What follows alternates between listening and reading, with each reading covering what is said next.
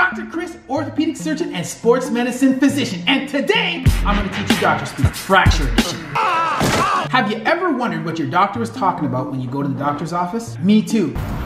Well, today's your lucky day because you're going to find out. And after this video, I'll have you sounding like a surgeon and describing fractures like a boss in no time. So as doctors, it's important that we use common terminology so that when we describe things to one another, we are all sure that we're talking about the exact same thing. Over many years, we've developed a common set of terms that allows us to accurately describe fractures so that we know exactly what is going on, where it is happening, and what the fracture pattern looks like. With that in mind, let's get right to it and let me help you understand just exactly what your doctor is talking about. So before we start describing fractures, we first need to clear up a thing or two about fractures. Fracture describes a loss of continuity of the bone. A fracture and a break are the same thing. Wow. A dislocation, on the other hand, describes the loss of the relationship between two adjacent bones. A subluxation is a partial dislocation. A fracture dislocation is a break that has occurred near a joint, resulting in a loss of continuity of the bone and a disruption of the relationship between two adjacent bones. In other words, you've broken the bone and you've messed up the joint beside it.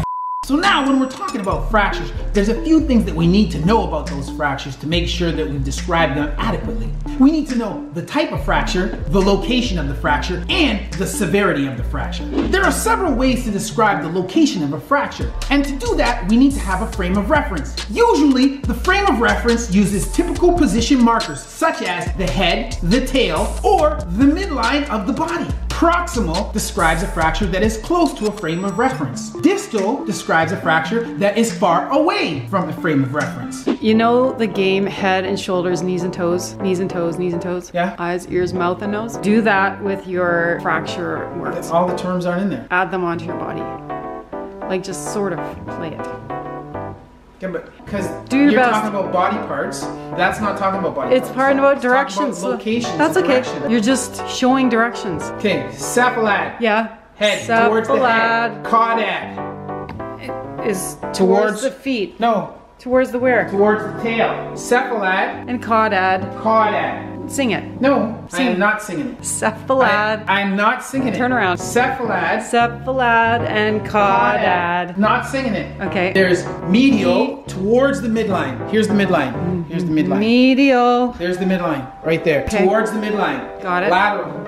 Away from the midline. Like over there. Or way over there. Right. Not here. Not here. Right. Ventral or anterior on the front. Like here. Yeah. Posterior dorsal Okay.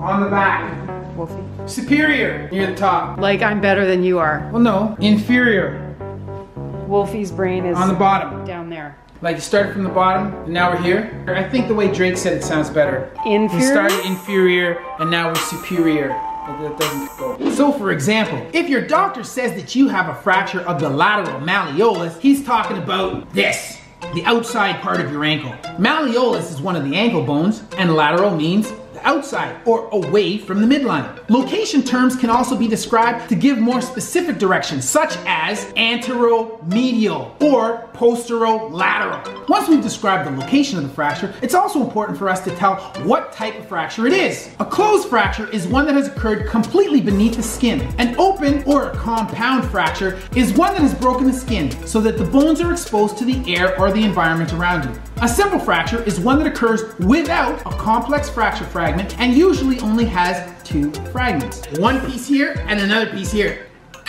A complex fracture is one that has several or many fracture lines. A comminuted fracture is one that has multiple fracture fragments. In other words, your bone is in a million pieces, like I mean a million pieces, or 5. A green stick fracture is a fracture where one side of the bone is broken and the other is only bent, like this, not like this. The term green stick comes from trees. You know, like the branch of a tree breaks, but not all the way through and it's kind of bent, but it's only partially broke. Yeah, like that. An oblique fracture is a fracture that has occurred on an angle relative to the axis of the bone. The bone is like this, and a simple fracture happens like this, then the oblique fracture would be like this, like a ramp. A spiral oblique is a fracture that has circled around the bone in a diagonal fashion so that the fracture lines don't meet. Do you remember that slide that you used to go down as a kid? And you go, all the way down the circle, down to the bottom, that's a spiral oblique fracture. It goes all the way down the bone. It goes all the way down the bone. Not in a straight line. So in other words, you start at point A and go around the bone, you wouldn't end up at point A. You would end up at some other point, point B, further away from point A. Okay. You got that? An impacted fracture is a fracture where the fragments have been crashed together. Crash together. Like if you jumped off the roof and smashed your femur into your tibia. Or your tibia into your talus. Or your calcaneus into the ground. Don't do that. A distracted fracture is one where the fracture fragments have been pulled apart. One way where it might happen is if you were to have been dropped from a height onto something solid like concrete fence or something, and one half of your leg was over one part on the outside of the fence and the other was on the inside of the fence, and your leg went right over the top, but because of the force was so great, because you were falling towards the ground, the two fracture fragments were pulled apart. Angulation describes fractures that are bent. An angulation is described by the point away from which the fracture is This is my favorite part. And by the point towards which it is I love angled. hearing this. You have to describe the Can you hear apex, this too? which is Or the is it point just- where you it's can? angled from, That's great. and then you need to say where it is angled towards. Anterior, posterior, ventral, dorsal. Like a pyramid. No, more like a ramp. We already talked about that. You would describe the degree of angulation or the direction of angulation. This is good. Is this animals?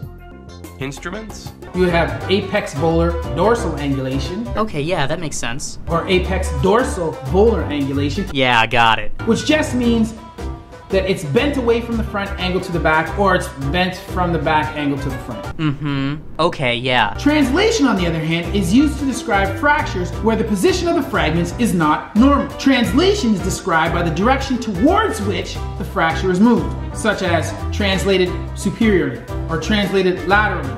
Do you get it? It's just terminology. Sometimes we want to know if the fracture occurs at, near, or around This the is my joint. favorite part. Extra-articular fractures are those that occur outside of the joint. Intra-articular fractures are those that occur inside the joint. Yeah, I got it. Periarticular are those that occur around the joint.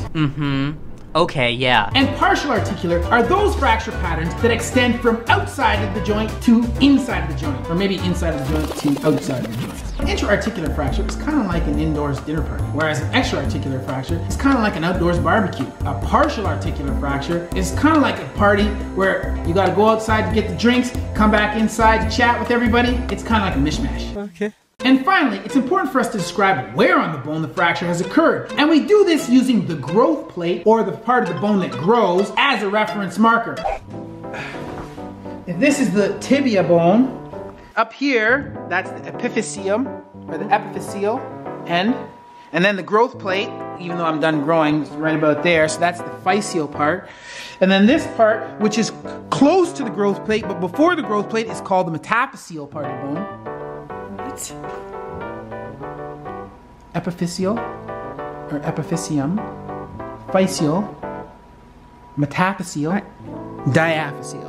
Say it again. The whole bone doesn't grow. The bone grows at the ends. So the oldest part of the bone is the middle part of the bone, which is the diaphyseal part of the bone. The parts of the bones that grow at the ends, at both ends, are called the physis. Bone is in the middle, it's short, and then the physis grows. The part that's outside the physis is called the epiphysis. The part that's has been following the growth plate, that's called the metaphysis. And then the part in the middle, which is the old part of the bone, which doesn't really grow, that's the diaphysis. So, epiphysis, physis, metaphysis, diaphysis, metaphysis, physis, epiphysis. But that's only for long bones. It's not the same for flat It's bones. kind of like a sandwich, is what you're saying. In essence, your leg is a sandwich.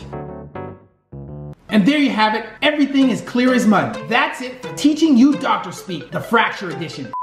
If you liked the video, be sure to give us a big thumbs up. If you're new to the channel, be sure to subscribe and hit the notification bell, because you know what else would you be doing? Boy, that escalated quickly. And as always, that's been a word from Dr. Chris, not your everyday ortho.